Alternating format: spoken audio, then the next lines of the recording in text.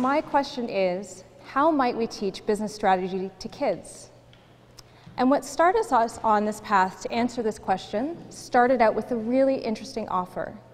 Would you be willing to try? The federal government had asked our team at the Rotman School of Management at the University of Toronto to explore if it was possible to teach innovation and entrepreneurship to 10 to 13-year-olds. They believed that if we could teach these concepts at a much younger age, that we could inspire and create a new generation of innovators and entrepreneurs that can help our province achieve greater prosperity. And since we like tackling intriguing questions, we decided to try. But innovation to us wasn't just about invention, coming up with ideas. It was also about finding unmet needs that people had and being able to build a business around those needs. And so we used a design process for innovation, and we borrowed a business strategy framework from our boss, Roger Martin, because we thought it was helpful to explain how to think about creating a business. And we had taught this design and strategy to adults, but we had never taught it to kids of this age. And so we asked ourselves, how might we teach business strategy to kids? And so when I think about teaching big and complex things like business strategy, I think about very accomplished and very intelligent professors teaching equally accomplished and professional executives. But I realized it doesn't always have to be that way. I now believe that it's possible for any of us to teach anything big and complex. My talk today is about what I've learned in the process of creating this Big Ideas Camp, and what to keep in mind if you're teaching anything big and complex. The first is teach through designed experiences. The second is struggle can be productive. And third, don't underestimate their abilities. So the first lesson I learned was teach through designed experiences. And when we first started brainstorming around how we would teach business strategy, a lot of people said, get them to pitch their idea or have them create a commercial around their business. And we didn't want to follow too closely of how students learn in the classroom because we thought it wasn't possible for them to just look at companies and understand how to be innovative. And so we believe that designed experiences would be really powerful for them to learn about business because they would be learned through the act of doing. It's kind of like ice skating. You can read all the articles and blogs you want to be prepared for what it's going to be like to go on the ice. You know what equipment to have. You can maybe even watch videos to imagine what it might be like. But as soon as you step onto that ice, it's entirely different.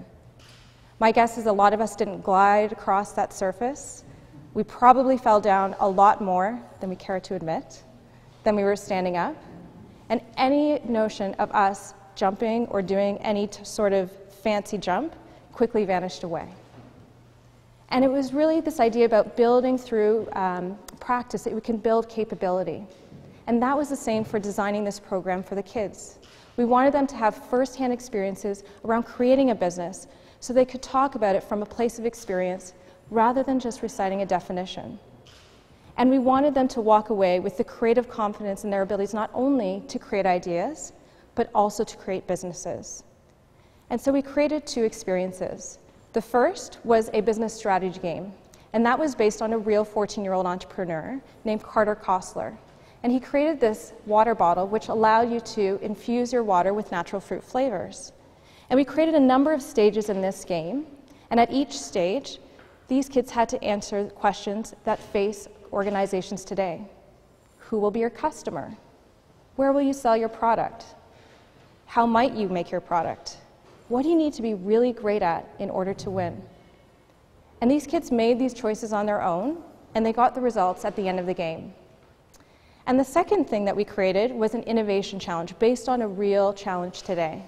And it allowed for the kids to apply what they learned in the business strategy game to their own ideas and creating their own businesses. And this innovation challenge also gave them confidence to create businesses. As you can imagine, sometimes it's hard to engage preteen boys. And that's why it's really important to design experiences. There's a group of boys that were working on a challenge around urban farming, so growing and producing food within urban centers. And they had no idea what urban farming was. None of them had ever grown up on a farm, none of them had ever visited a farm, so they really knew nothing about this concept. But knowing that they're going to have ownership over their ideas and their businesses, they dove right in. They were able to find a need of these urban farmers, and they created this cool idea. It was a solar-powered flashlight that emitted a special kind of light that allowed herbs and vegetable plants to grow. And they created an even cooler business. And they were so proud of their idea.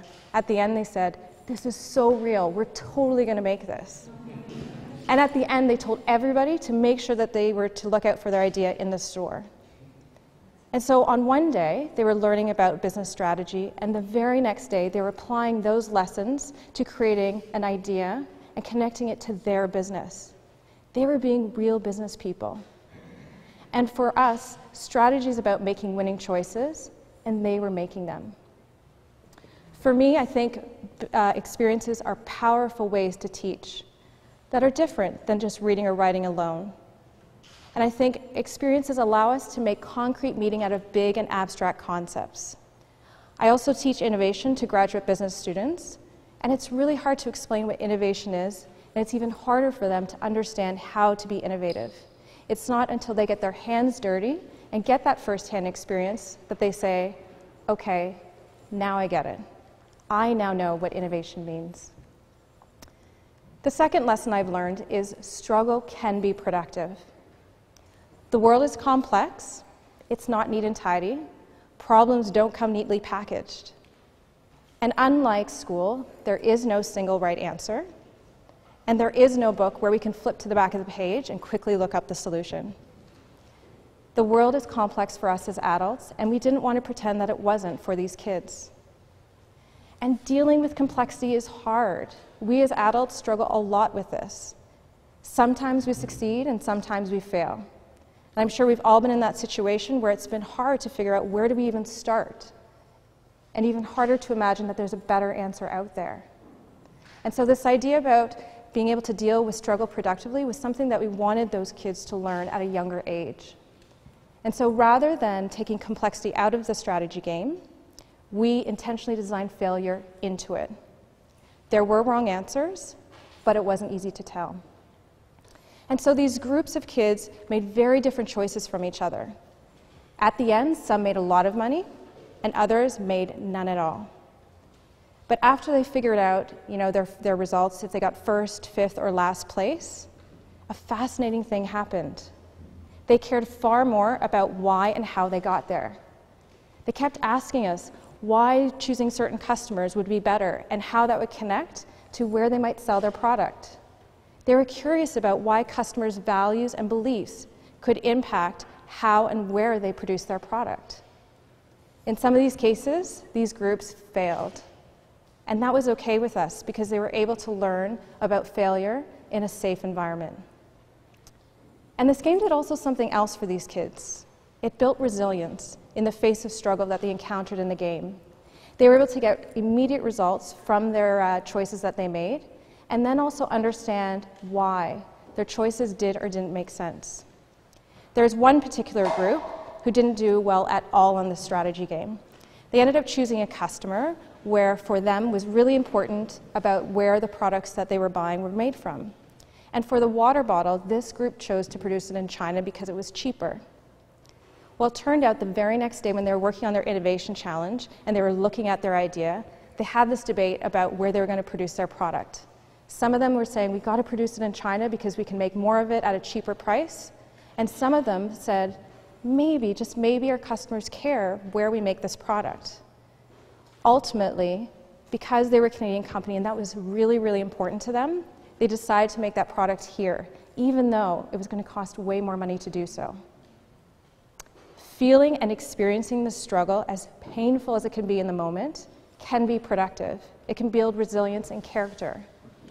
And I think struggle is important to teach because it reminds us about the amount of hard work that we need to do and the dedication and perseverance we need to have in order to be great at those things that we're so passionate about.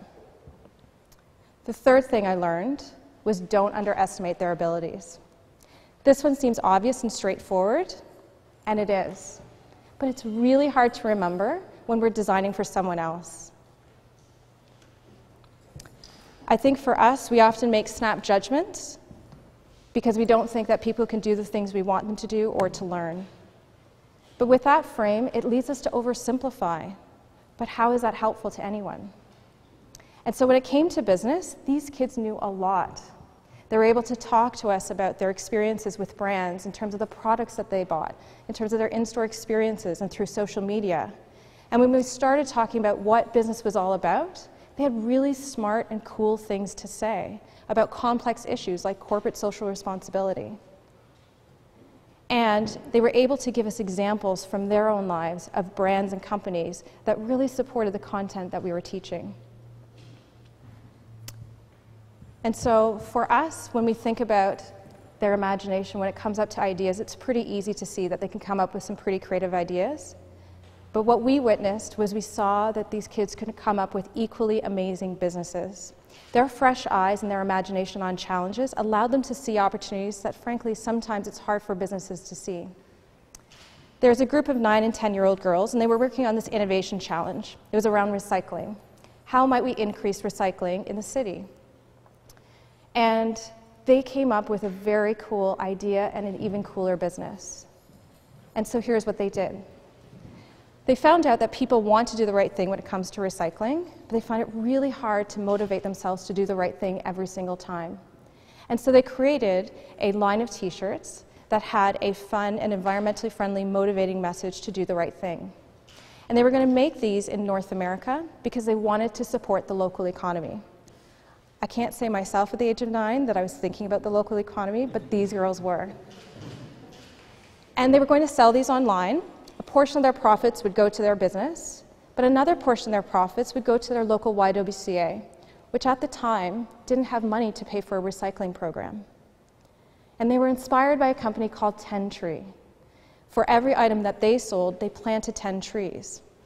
So for these groups of 9 and 10-year-old girls, they wanted to not only create a successful business for themselves, they wanted to help out people to do the right thing and recycle, and they also wanted to support their local community. I think Adora Svitek, who's a 12-year-old prodigy from Washington State, said it best in her 2010 TED Talk on why the world needs childish thinking. She said, "We kids love challenge, but when expectations are low of us, trust me, we'll sink to them." And I think this might be true for us as adults as well. We will meet the expectations that people set for us.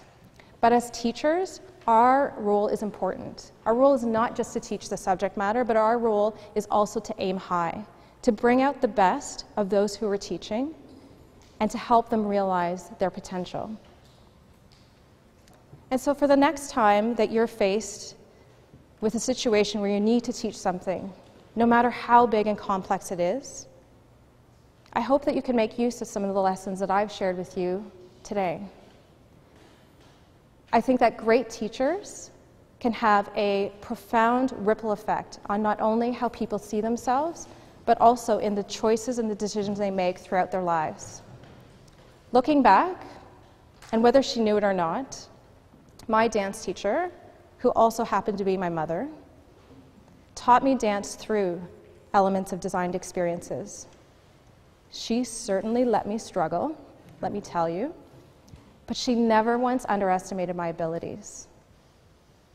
And she taught me something incredibly hard. She taught me what it truly meant to be creative, to be imaginative, to be an artist. And I think together, our task is to help make those things that are big and complicated, that what is seemingly unteachable, teachable. And I believe that the lessons that I've learned can help impact and inform how we teach kids business moving forward. From what I've witnessed and the stories I've shared with you today, I envision a future generation of innovators and entrepreneurs that can help create our future shared prosperity as we continue to nurture and shape their creative abilities in business. Imagine what that impact could be on all of us if we're able to do just that. Thank you.